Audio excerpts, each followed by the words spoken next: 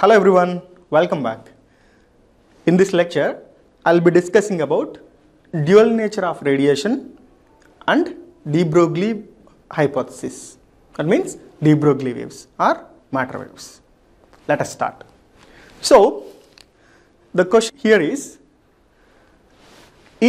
light have a wave nature or a particle nature?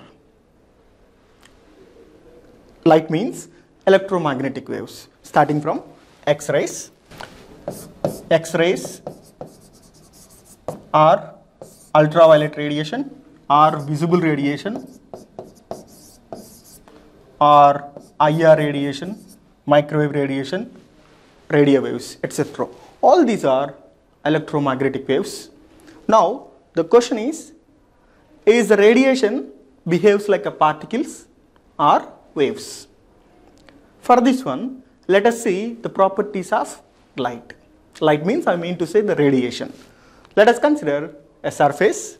Now a radiation is incidenting on this surface like this way. Now the radiation is incidenting. Now this radiation reflects back from this surface into the space. Now this is a reflected radiation. Now here when we say the light is reflected, the angle of incidence, this is the angle of incidence, this is normal to the surface, and this is angle of reflection. Here when we say the reflection of light, angle of incidence is equal to the angle of reflection. This property of the light can be explained by considering light is in the form of waves. Fine. Now we can understand that the light is behaving like a waves. Fine. Now let us take another example or property of the light. This is refraction of light.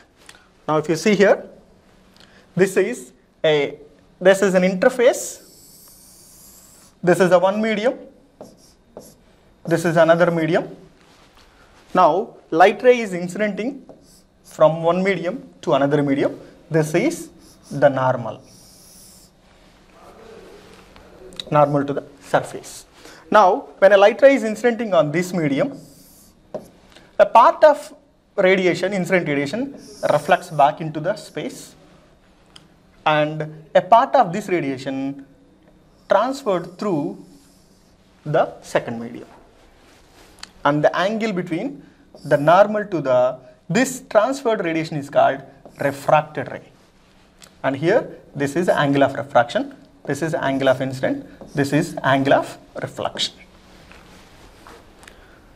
This phenomena also can be explained by considering light is in the form of waves. Light is in the form of waves. That means here also light is behaving like waves.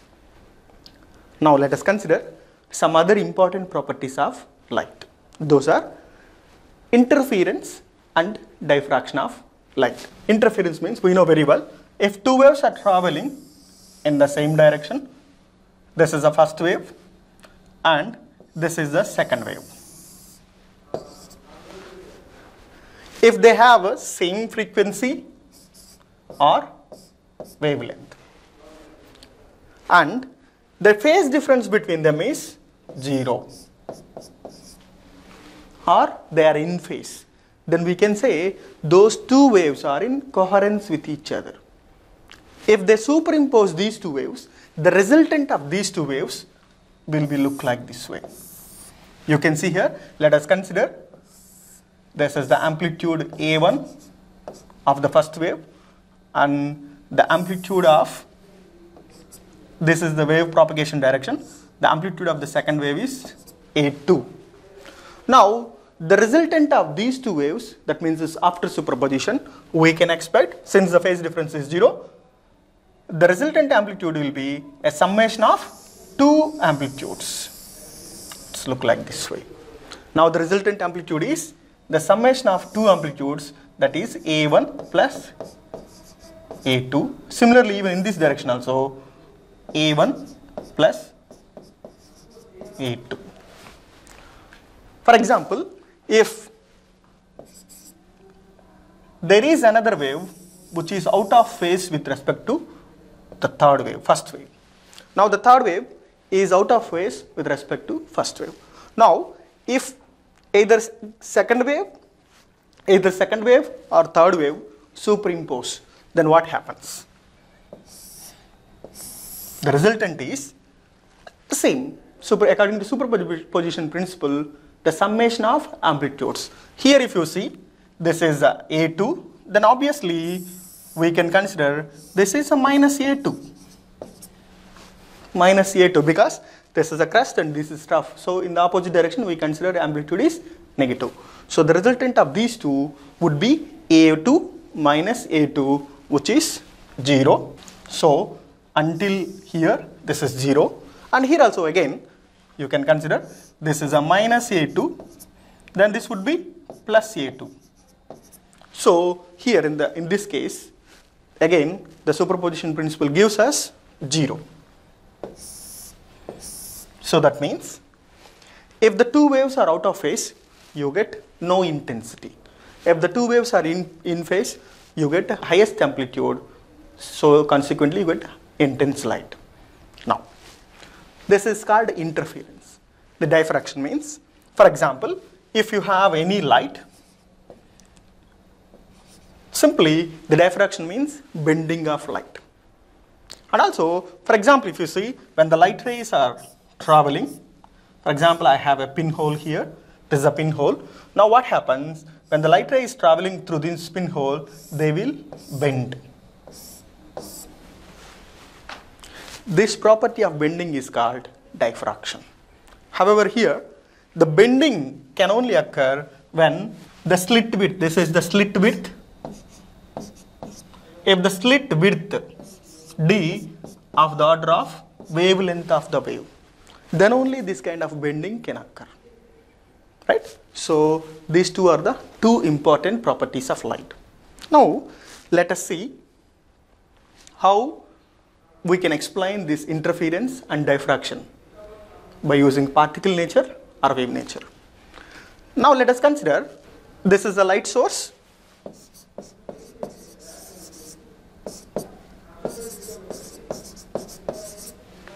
Now if you imagine that this light source is emitting the light in the form of particles. I have stones here, I am throwing it out. What happens? These particles will try to move in a straight line in all the direction like this way. So for this one, we wanted to observe the diffraction of this light. So we have made two pinholes here. This is one pinhole, this is another pinhole. Now, if you consider this light is in the form of photons, that means the particles. This light is in the form of particles. Now what happens? These particles, anyway the particle will move in a straight line, you know it. Now this particle will pass through this pinhole and makes an impression here, and another particle or some particles may pass through this pinhole, make another impressions here. So if at all, if the light is behaving like a particles, then we would only expect one impression here, another impression here. That means light is coming means you will see a bright spot here, this is another bright spot, and in between everything is dark because there is no light is coming here. Everything is blocked by this separator. Only two pinholes are there. This is our imagination. However, in a real experiment, when you do a real experiment, you will see like this way. In the real experiment, you will see there is a bright spot, dark spot, bright spot, dark spot, bright, dark, and so on. So that means for the same light, when we send through two pinholes, we don't see only two bright spots, but we see alternatively bright and dark spots continuously. So that means clearly the light is not behaving like a particles here. Light is behaving. Now to explain this pattern, bright dark pattern, we only can consider the light behaves like a waves. Now the light which is emitting from here is traveling in the form of waves like this way. Now these light waves are bended here. This is called a diffraction. Now these bended light, this is like this way, and here also like this way, they are traveling. During their traveling, they are superimposing. When they are superimposing, the crest of one wave is superimposes with the crest of another wave, so that we get a bright spot. If the trough of this wave is superimposes with the crest of this wave, then we get dark fringes. So in a real experiment we are getting like this way. So this can only explain by considering light is in the form of waves, not as a particles. If you consider particles, then we should expect only two bright spots. This is the one, two. Because particles can travel in only one particular direction. But the light is, if you consider the light is in the form of waves, then these light waves are traveling and getting diffracted here. These diffracted waves are interfering constructively and destructively, so that whenever there is a constructive interference, we get a bright spot. Whenever there is a destructive interference, we get dark spot. So in this way, we get bright spot, dark spot alternatively. So this is being explained by considering light is in the form of waves. Now, again, we understand that light is behaving like a wave here also. Let us see some other example. Yeah, this is also a wave. Now, we will see some other example called photoelectric effect. Here the effect means, here what we do is, we have taken, this is a metal surface. Now what we did is, we are sending some light, electromagnetic radiation, onto this plate. What happens? This plate is, from this plate, the electrons are emitting. This is electron. This is another electron. When we insert some light onto this metal plate, the electrons are ejecting from the metal plate. This phenomena is called photoelectric effect. Now, how to explain this phenomena? Can we consider wave nature? If at all we consider wave nature, we couldn't explain photoelectric effect. However, we could explain the photoelectric effect by considering light is in the form of particles. Let us see. What happens is, when an electromagnetic radiation is incidenting on this metal plate means obviously there will be some atoms will be there, certainly. There will be a lot of atoms will be there. When electromagnetic radiation is incidenting on this metal plate, like this way, so the electromagnetic radiation is interacting with the electrons in the atom. Now, the energy of this electromagnetic radiation is transferring through to this electron. Now, when this electron is getting energy from this photon, it is getting excited. If the energy of the incident photon is large enough, so that then the electron can escape the force of attraction between the nucleus and electron. Then electron is moving away from the atom, so that the electron is emitting from the metal surface. So this is called a photoelectric effect. When the photons are incidenting on a surface, metal surface, electrons are emitting. Now, how to explain this? For example, let us consider this is a potassium surface, that means potassium plate. To eject one electron, valence electron, we require 2 electron volts. Now, we are considering some light is in the form of particles. Light is in the form of particles.